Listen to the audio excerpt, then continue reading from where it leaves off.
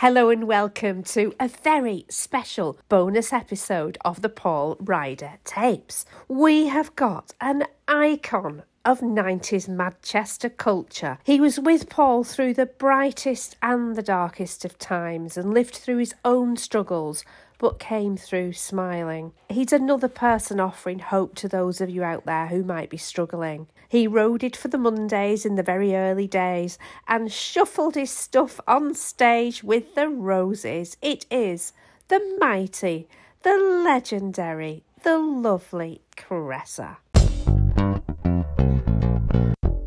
Hiya, I'm Cressa. I used to know a horse, Paul Ryder, from back in the day. We were good pals. We were into the same music, drugs, clobber, and women. Unfortunately, the same women at some times, but hey ho, such is life for a young man. Yeah, so horse was horse and Cressa was Cressa. Yeah, lovely geezer, sort one. I don't think we've ever met. Have we ever met? It looks I think we have met, but not. Yeah, we have. But I've kept track of you over the years. So yeah, I'm really glad that you're doing really well. That's brilliant. Really good. I won't say really well, but I'm back on my feet. I'm keeping on. Great. Good for you. No, it's a major. I mean, I know I've lived through stuff with Paul, so I know about the struggle. I know about the struggle. Yeah. So congratulations. That's really brilliant. Well, yeah. I mean, I was begging on the street. I was out there. I was, lost everything. Didn't have nothing. But you're a kind of beacon of hope, aren't you, for other people who might be going through something similar? Well, thankfully, Dave Haslam wrote that book about me, and last year we did a few books, sort of blah, and that was really good because people got a really good vibe off it. That I was, But I mean, there's a lot of people that have been there and come back, but it was just nice to be vindicated, Right. Yeah. Just have a little bit of me talking juice. Okay, so when did you first meet Paul? Hacienda. It's got to have been about 85. The Mondays were just starting to hang about in there, and I was hanging about in there all the time. And my mate Little Martin was who ended up becoming Mike Pickering's right-hand man. MP Square doing the house music, but this is before that. He was a DJ in the house, and we used to do a night. Well, I say we. I'd always be there with him. A psychedelic night on the Tuesdays in the downstairs bar, and I think the Mondays had come over from rehearsing at the Boardwalk, and there'd only be about them and maybe 4 or 5 other people. It wasn't very successful. But, yeah, so, and then Bez started turning up, and he's like, whoa, he's a character. So, we started meeting them and boom. But, yeah, we just got on from the off. I mean, it was Paul that first said to me, jump in the van, to come to a gig, which was great. I mean, the first 2 times, I got stood up. I waited outside the Boardwalk for about 2 hours, and they must have already gone. I went all the way up to Swinton one time on a bus and waited there. I thought, they're not coming, are they? But the third time, I got in because it was a transit van in them days. It was proper basic. And that the first time I got in the back of the van with them, that was it. I was there for every gig after that, and it was Horse that said, come on, Chris.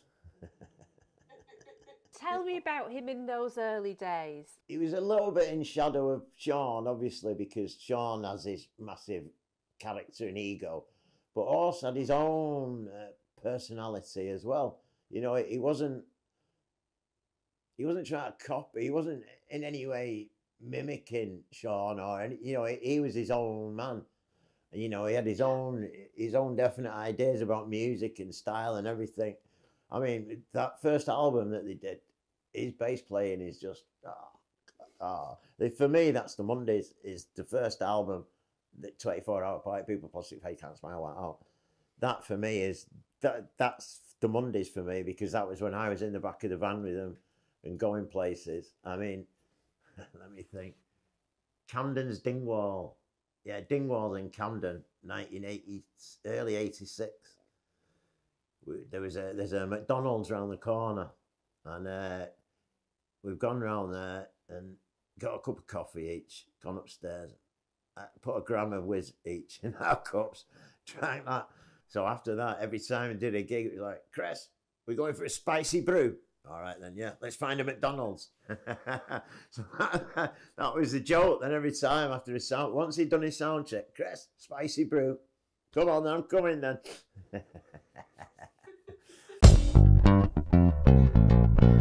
But it was, you know, with us, it was his laugh.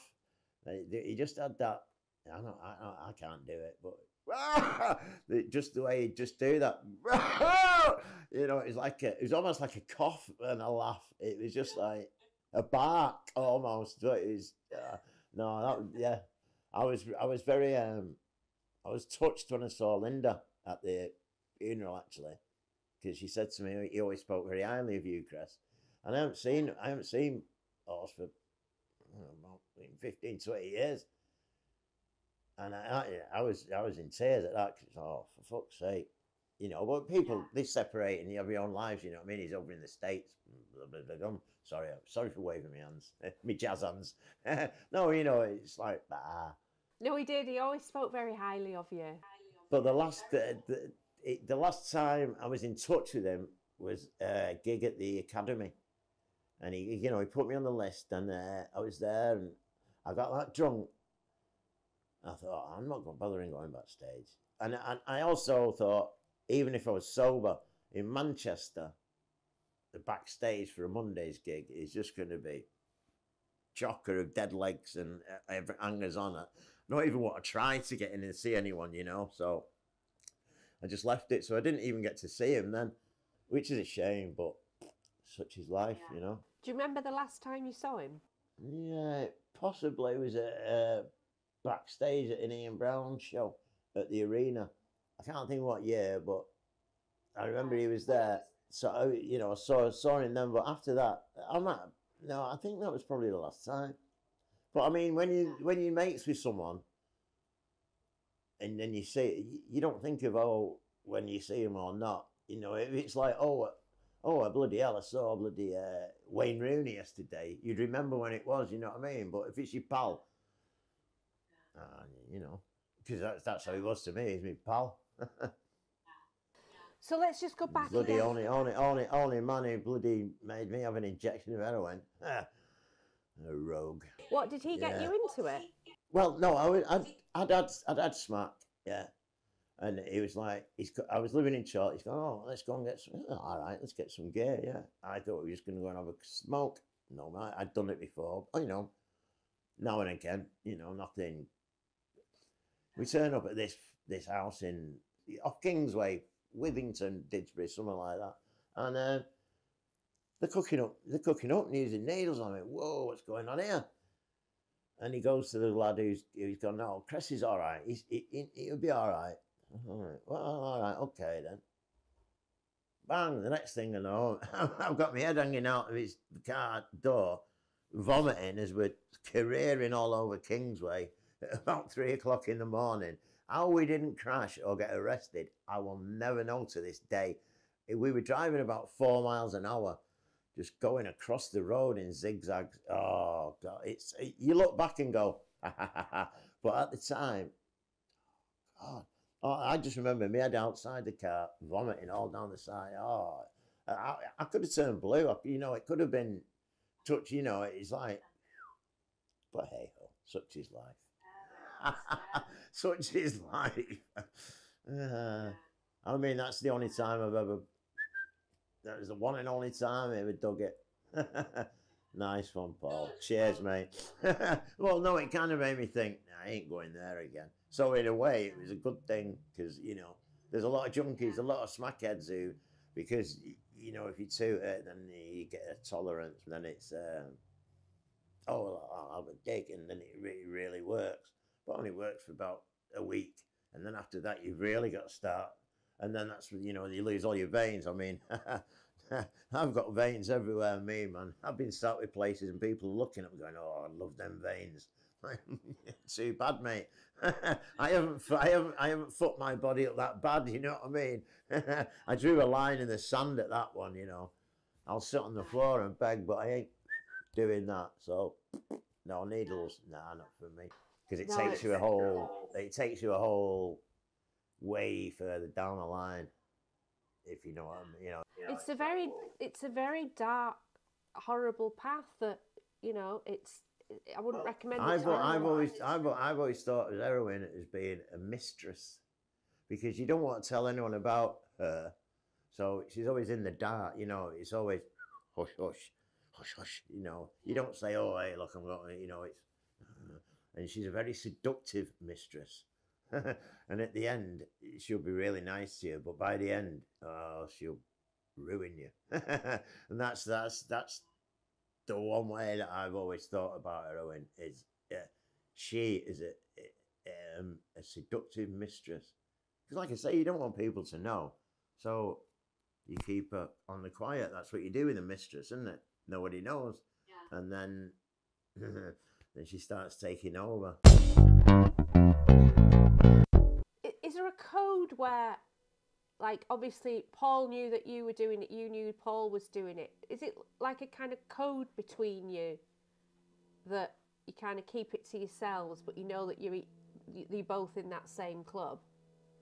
I was never really addicted when I knew horse. Right. I'd have a little dabble. You know, at one time Shaun said to me, "Fucking hell, Chris, you're the only man I know who can smoke a gram of smack and not want any the next day." And because I could do it one day and then just not even want it, and I wouldn't touch it for months. But once, so when you know, that's why when that time with horse, it was like, yeah, we're going to have a smoke. I didn't realise we were going to have a dig, but I didn't want any the next day either. But all of a sudden you get to the point when it's like, I need it every day. Well, it's not. Well, first it's a want every day, and then it's the need every day, which is a lot worse. So he talked quite a lot about his mental health breakdowns that came after the heroin got a grip of him, and he was in the grips of that. It basically sent him to being in a mental institution. Basically, he completely lost the plot,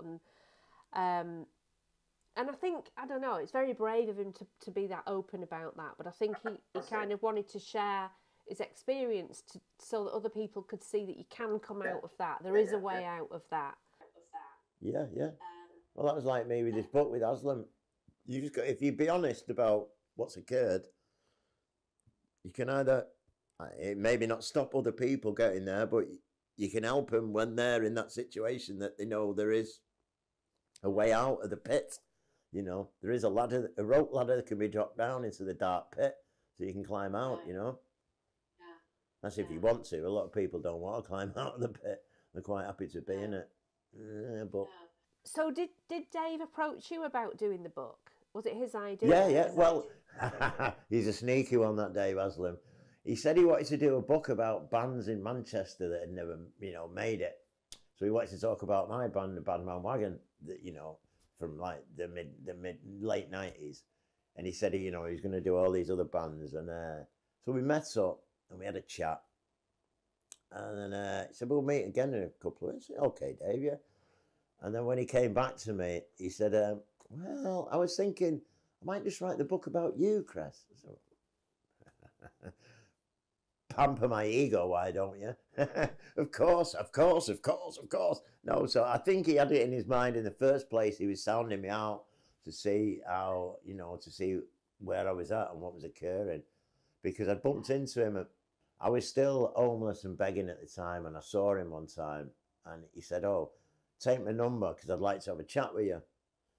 So maybe he wanted to do it. I don't know, but anyway, he did it, and it's a great little 1 hour read.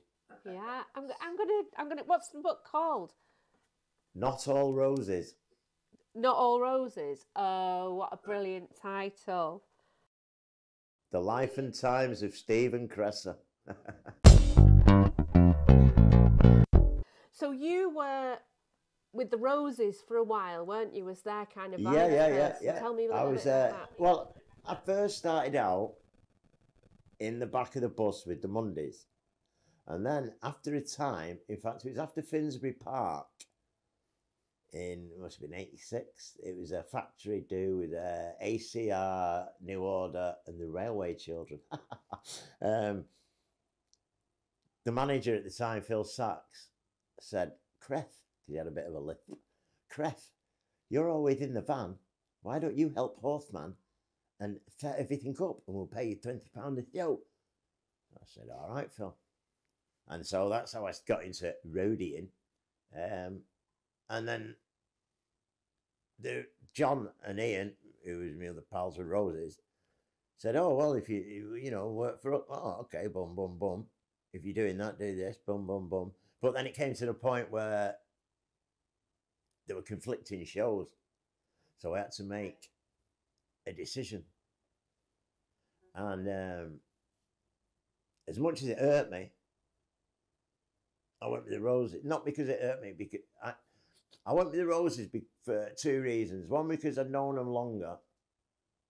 And also because I was on stage doing something. So it was a bit of ego thrown in there as well. So, but as Shaun, we were in Leeds, and I've said, Shaun, I'm not going to be at the next show. And you're a traitor, Chris. You're a traitor.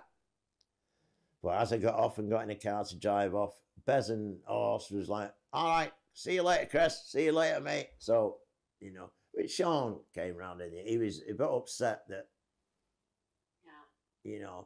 but hey, I had to I couldn't be in two places at once. Describe what you were doing with the Roses on stage. I was doing John Squire's guitar effects and then dancing like a berserk thing. So you were like their Bez, really, weren't you? Yeah, with better moves, man. Better moves. Come on.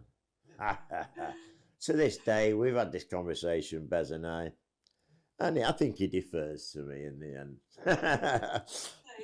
No, he doesn't really, but we have had this chat. Well, it's been said when we've both been there a couple of times, and I have stated I'm the better dancer, or I was the better dancer. We're all men now. In the day, just check out that Blackpool vid, the Roses. You'll see some moves, baby. Right, I'm going to look some up on YouTube. Yeah, the Roses at Blackpool, 1989. Oh, I'm on fire. Are you still friends with all the Roses?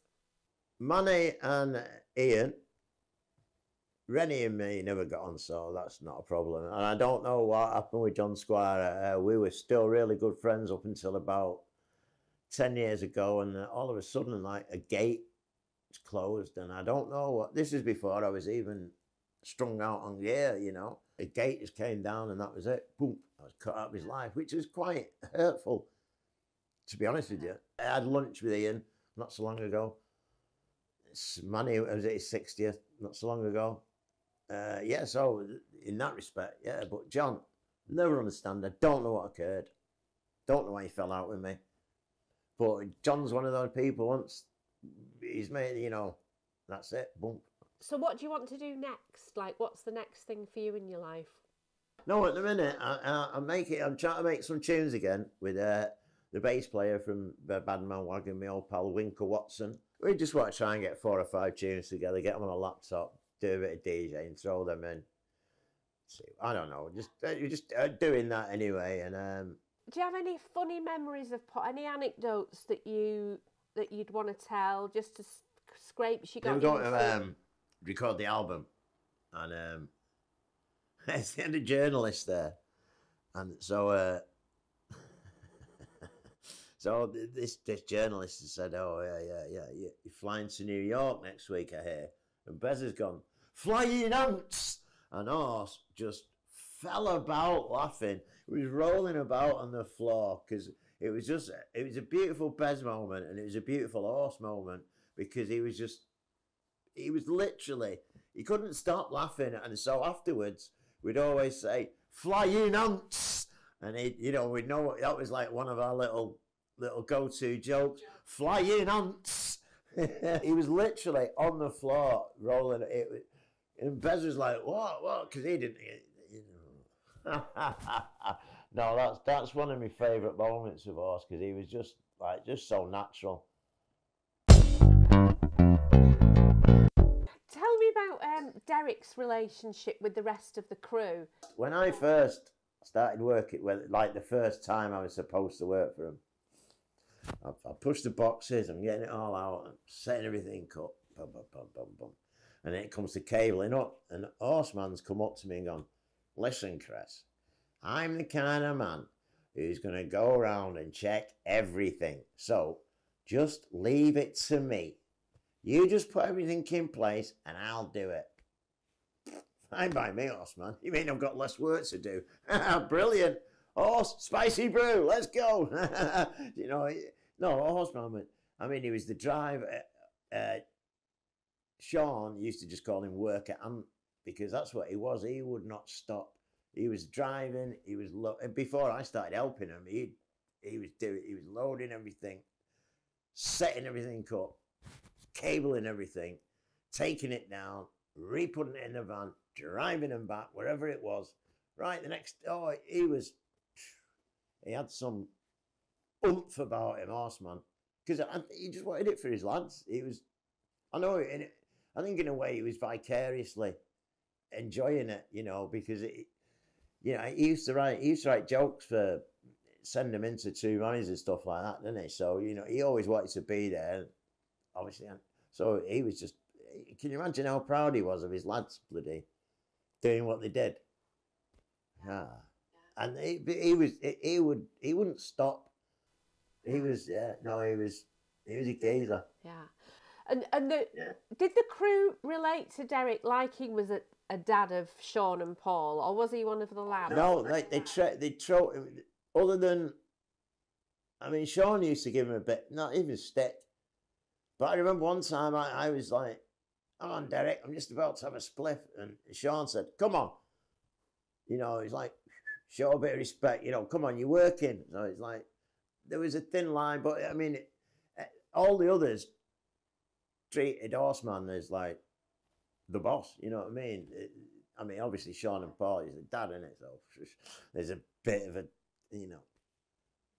I mean, it's not as bad as the time. I remember Horse trying to hit Shaun over the head with his bass guitar. That was a good one.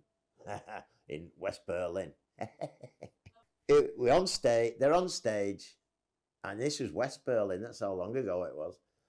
And I don't know what had been said at the end of some song. You know, either, you know, Shaun's probably said, "So, oh, you're out of tune," you know, something like. Horse just took it off and just went. He swung it like an axe. Well, thankfully, he fucking missed it. So then, I think Muzzer was there. He jumped on it, and the Horseman just jumped on stage. And all calmed down. 5 minutes later, right, and then they finished the show. But it was quite entertaining. Oh, happy if you'd have hit him, wow!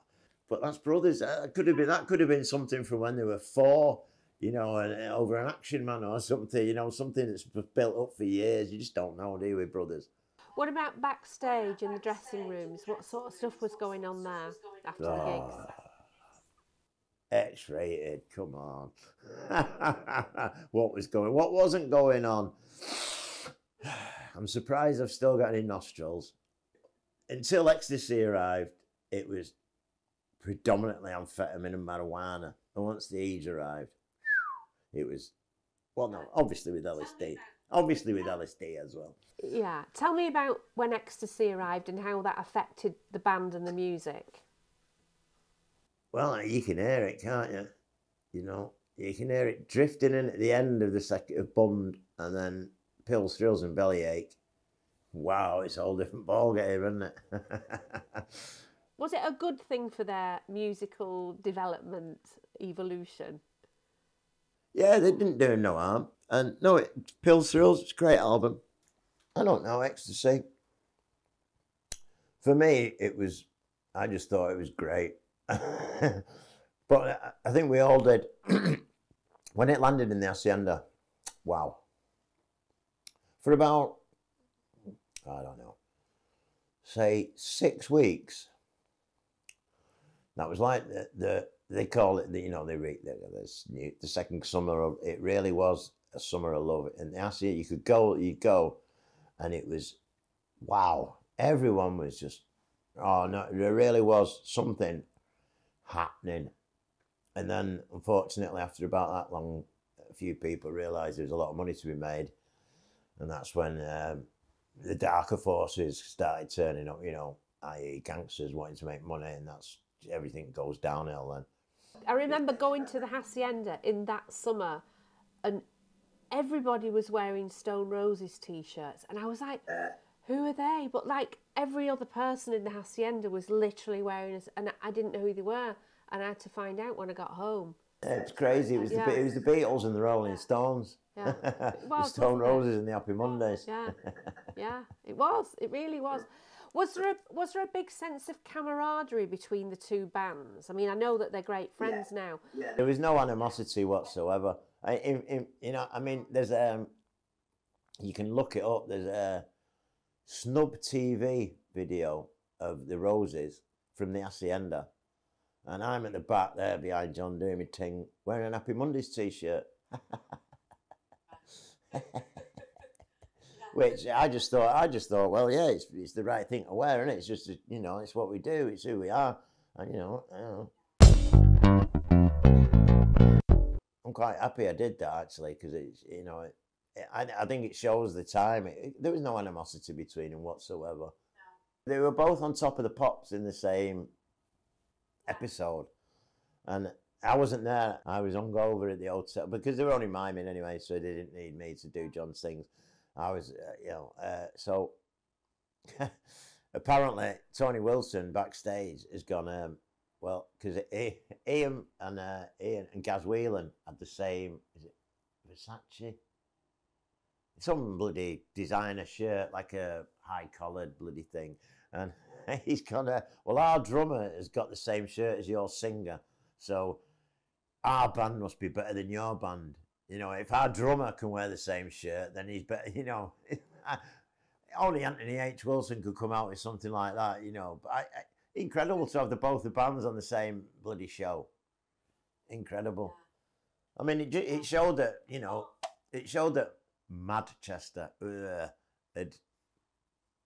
had made it, whatever that means. But it means that people had gone to it, I suppose. That's all I can think of in that respect. How did you feel about when the Mondays really started to break through after Pills and Thrills and Step On came out and became this phenomenon? How did that make you feel? I was made up for him. Happy as Larry. Go for it, lads. I mean, didn't they play in Brazil supporting Queen to like 200,000 people or something? I was just like, wow. So what the fuck was that like? I was made up for him big time. From seeing him in Aldershot in 1986. And there's like 30 people there. And then they've got to that stage. Fucking great, man. Bloody great. Good on yous. Yeah, bloody great. Can you remember where you were when you found out that Paul had died? I think Jill got in touch with me. I was just at home, Jill got in touch and went, what? No. What? Wow. Just like, wow. Like you say, it's something so out of the blue. Just, someone's ill, and that, they're getting ill, they're progressively getting worse, or, but just like that, when he's on tour, just, bang. Lines on the mirror, lines on her face. Eagles song that he once played me. Lines on the mirror, lines on her face. Life in the fast lane.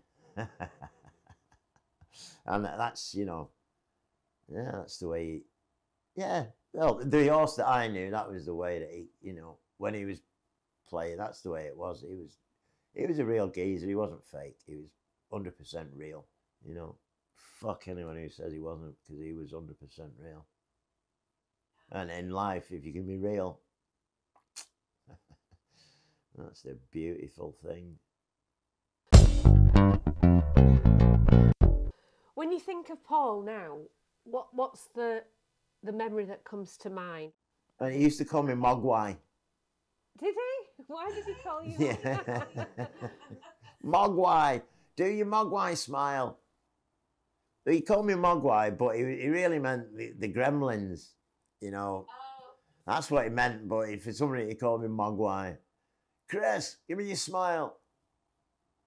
Mogwai. I mean, before that, excuse me, they used to call me the funky monkey in the far out flares when they first saw me in the Hacienda. Right, okay. And you couldn't miss me in my 21-inch bottom pink they jumbo cord flares, could you? You literally just met them in the Hacienda and then became friends just from being in the... Yeah, just by being in the Hacienda, a melting pot, a cauldron of culture. The Hacienda is so missed. Well, I don't know what the kids are doing these days because I'm, pushing 60 now. So hopefully they've got somewhere or maybe it's all on the internet these days, But in I went to the Hacienda in 1983, as much as I could, and luckily, like I said, my pal Little Mike was a DJ there, so I could get in for now, which is always a bonus when you're skint. But I'd go as many times as I could, just because it almost felt like something was going to happen there. All right, it took 3, 4, nearly 5 years, but it did. And boy, did it happen. So, I don't know. Was it a calling? I don't know. People these days, they go, oh, no, I never wanted to go to that gaff. It's too cliquey. What's the whole fucking point of it? You were meant to be cool to go there. You were meant to be clued up to go there. It wasn't just Rotters or Placemate 7 or Pips or somewhere you just pay to go in. You got to know, you had to be in the know. Well, that's how it struck me. And that's why I wanted to be there, because I like to think I was in the know. Yeah, well, that was what it was. I know it sounds cliquey, yeah, so fucking what? I want to be in the clique. I want to be cool. I want to know what's going on. What's wrong with that? I want the culture. I want the knowledge. What's wrong with that? If you want to have a dance, go to looking school disco. Do you have a favourite Monday song? Olive Oil. Oh, really? Okay. I just love his bass line.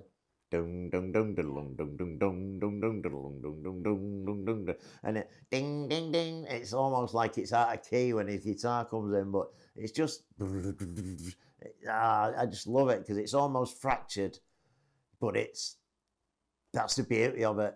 And that intro bass line, What do you think the secret was? Why do you think they captured the imagination of so many people in the day when? Because they were real. Because they were real. They were real. That's my answer to that, is they were real. If they'd been signed to a major label, they'd try to dilute them. They wouldn't have been allowed. They'd try to mould them. They'd try to mould them and dilute them. That was the one beauty of Thatcher. Just went, go ahead, do what you're doing. If it works, it works. If it doesn't, well, we've lost some money, which is great on their part, and they did lose money on the last albums. But hey, no, Anthony H. Wilson, Alan Erasmus, Factory Records, God bless them. They were a massive, massive part of Manchester. Massive. They should never be forgotten or underestimated. Brilliant. Have you got any more stories you'd like to tell about Paul? Not off the top of my head. Listen, if anything comes to mind, I'll somehow get me into you. Yeah. But it's just been great to have a chat with you. Yeah. I really, really appreciate you letting us come in your living room and talk. It's okay. It's okay. No, listen. Listen. For us, anything. I would have done anything for him. I'll do anything for him. You know what I mean? All right, lovely. Lots of love, and thank you again. Take care. I'll be in touch soon. I promise you. Yeah, sweet as. All right. Anytime. Yeah. Okay. All right. Take care. See you Ciao. soon. Ciao for now.